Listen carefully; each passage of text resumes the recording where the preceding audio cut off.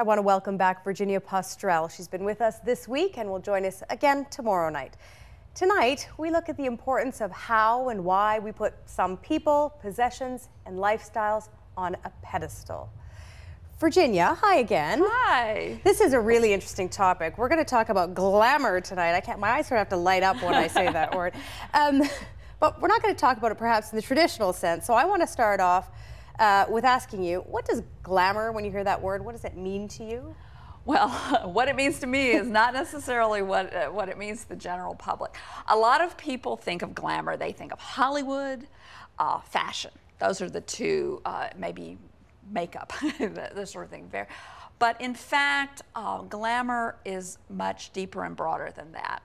It helps to go back to the original meaning of the word. It was an old Scottish word. First of all, sometimes people think it's French. French, yeah. It's not French. Glamour. No, it was a Scottish word, and it meant a literal. It was a word for a literal kind of magic spell. Yeah. It literally cast a spell, made you see something that different from what was there. Usually, something that was better than what was there. And it still has a little bit of that meaning today. Glamour is an illusion. It is a form of persuasion, nonverbal persuasion. And what it does is it takes an idea or an image that it focuses the audience's inchoate desires, whatever those desires might be, to be beautiful, to be popular, to be admired, to be respected, to be manly, to have union with God, to go down in history. It could be anything. Any kind of desire can be focused through glamour. It gives you a sense of that this is attainable. And in this process, there are always three ingredients. There is always a sense, a promise of escape or transformation. If you only could be different and be transformed in some way or be in a different setting, you could have whatever it is that you desire. And there is a sense of grace. Certain things are emphasized, certain things are hidden. Things look effortless is a word you often hear in conjunction with glamour. And there is always mystery. You don't see everything. That's partly makes the grace, the illusion work, but it also is intriguing. And you think about intrigue and intriguing being related words. Those are the ingredients that we need for glamour. Right. But why do we need glamour as the person who's creating it or the idea that's creating and as a recipient? Why do we need it? Well, first of all, glamour is like humor. Sometimes somebody just says something and it's funny.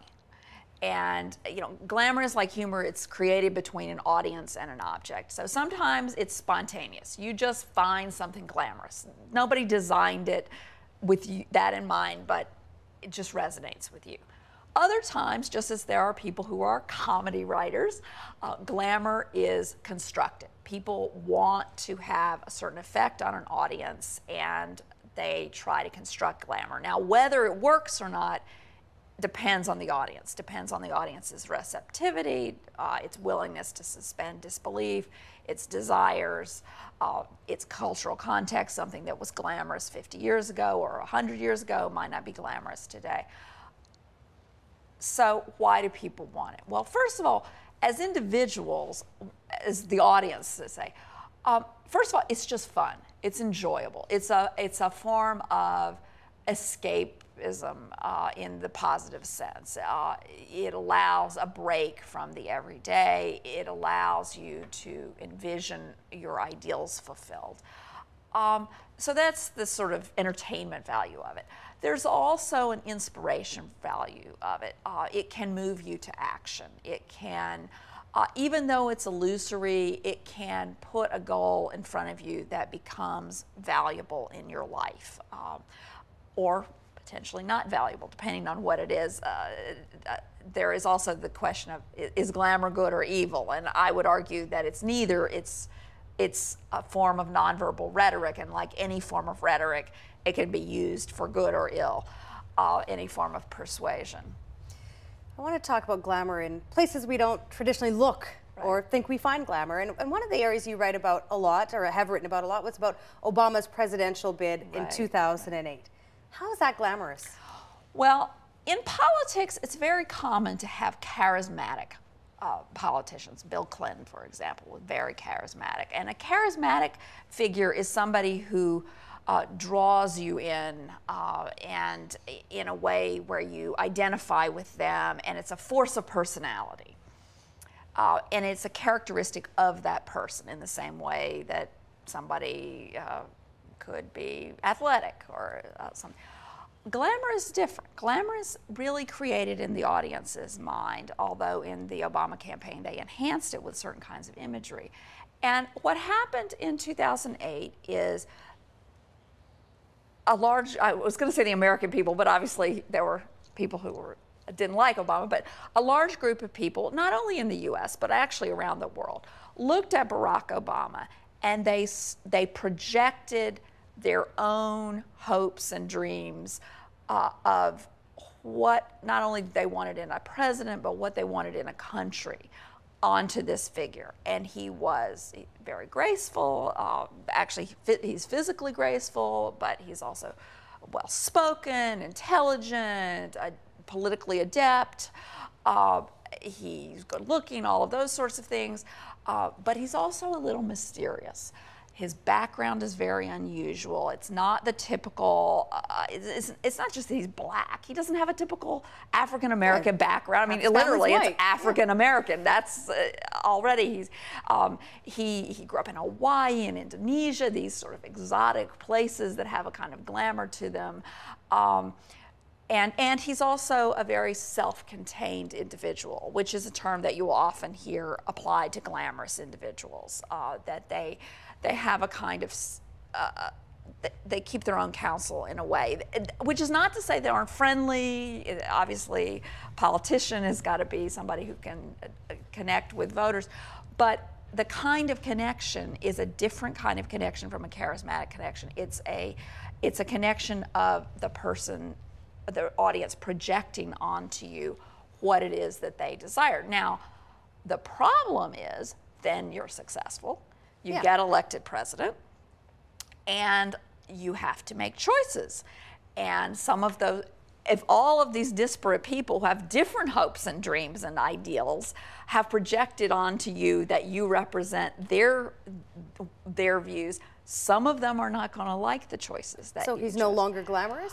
Well, I would say he is a lot less glamorous than he was. I wouldn't say he's lost it completely or he's lost it for every audience, but a lot less, both in the US and around the world. You know, what's interesting about that is that I think societally we tend to want to shatter this glamorous image that we have or that we make of politicians. What's behind that desire? It's not just politicians, it's in general.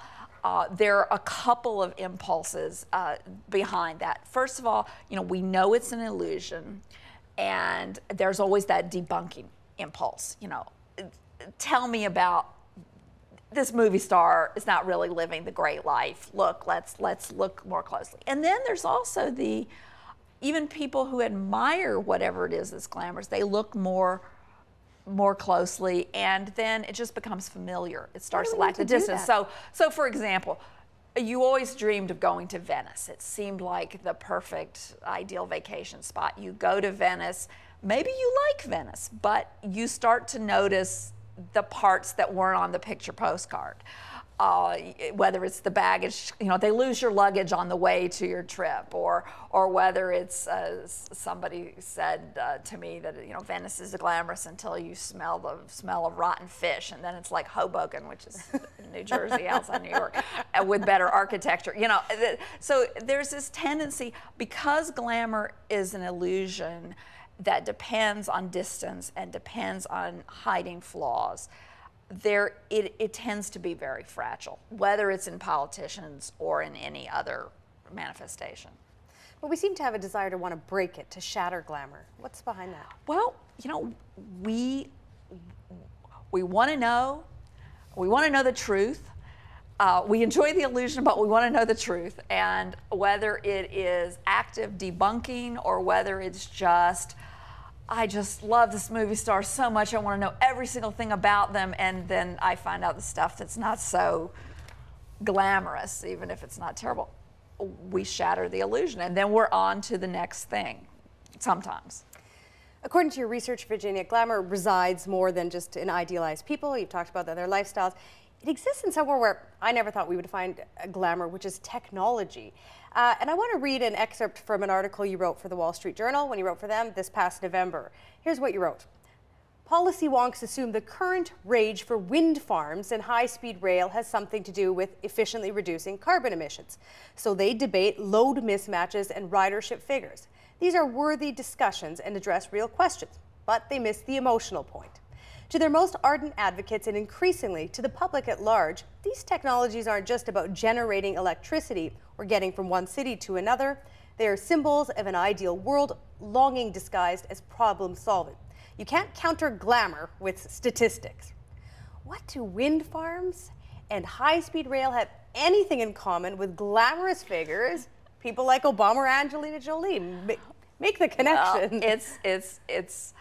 Well, let's first of all talk about what they have in common with an earlier technology. If you go back to the mid 20th century, another period of a lot of technological ferment and technological glamour, you find little pictures of rocket ships and airplanes and sometimes even atoms on all kinds of weird things that have nothing to do with the technologies directly, because these symbols evoked a certain hope for the technological future. And technology, I mean, I'm a technophile, I believe in technological progress, but there is it often comes out wrapped in a kind of glamour where it promises not just to get the job done, whatever the job might be, but to transform your life, your hope, your society, the world. And what's happened with windmills and high-speed rail is, first of all, windmills show up in really bizarre places. It's not as pervasive. They haven't shown up, to my knowledge, on wallpaper yet. But people putting them on wedding rings. They're advertising, putting them on ads for things. Aveda had ads for skincare products that had windmills. The MIT Sloan School of Management advertises their executive MBA programs with windmills. They're not about running windmills, you know, but it just represents sort of the clean, technologically advanced, better future. And you're not supposed to ask all those wonky questions that I raised. So, for example, in California, where I live, we now have this sort of high-speed rail kind of disaster, actually. It's a train to nowhere. In California, we had the experience of selling freeways with lots of glamour, that in the future there would be like all these tremendous roads and you'd be able to drive anywhere, but there would be no traffic. And of course, that is a problem. But with high-speed rail, it's this notion that we're going to spend all this money and get people out of their cars, but somehow it's not going to disrupt people's land, and everybody assumes that the other people are going to ride it. The numbers don't work out very well, but even when you see an article about how this is a bad thing, it will be illustrated with this beautiful, sleek train that is as glamorized as anybody on a red carpet, just moving through the scenery with such grace that you can't help but project yourself into it, and you want to live in that world. And that is what glamour is about. It's about showing you an image that takes whatever it is you're desiring. In this case, people want clean, they want to get out of the traffic, they want to have the benefits of energy production without the cost. You want to live in that world. It shows you that image, it has grace, it has mystery, and you project yourself there. But if we're talking about a wind turbine or even about light rail transit, I mean, it might be glamorous to certain people who identify with that or find it glamorous or care about what that kind of image represents. But there are others that won't. So how much does glamour how much is it really an expression of our individual needs and tastes? It's very much in the audience. You know, there are people, I mean, we talked earlier about Obama. I mean, obviously there are people who hate Obama. And in fact, take it to such an extent that they interpret the mystery as being hiding something not just ordinary, like he's an ordinary politician, but something terrible. And that is the real flip side of glamour. Sometimes it can turn into horror. So that people who don't like wind turbines will say, look at all these dead birds, and they'll show you carcasses of dead birds to try to turn the glamour into horror. So there is glamour, definitely. It's just like humor in this respect. The audience has to be receptive to it, or it does not work.